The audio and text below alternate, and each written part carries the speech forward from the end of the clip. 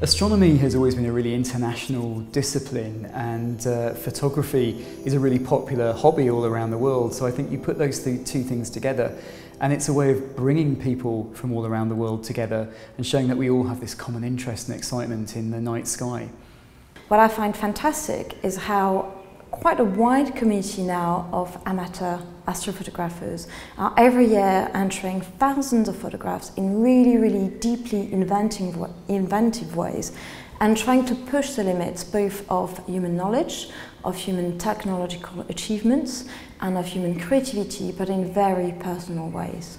What's interesting about this year's competition, I think, is there's been a lot of images that you've actually opened up on screen and we've been discussing, and it's sort of a moment where you think, well, hang on, what's going on there? What have they done? This is really interesting.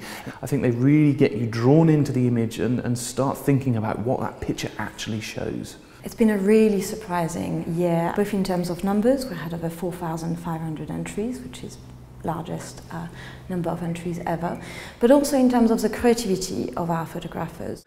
The variety of images has been quite astounding, and sitting and looking at the final winners that we've chosen today, it's actually such a diverse set that ranges from pure art to pure technical ability and everything in between. It's been quite an inspiring set of images this year.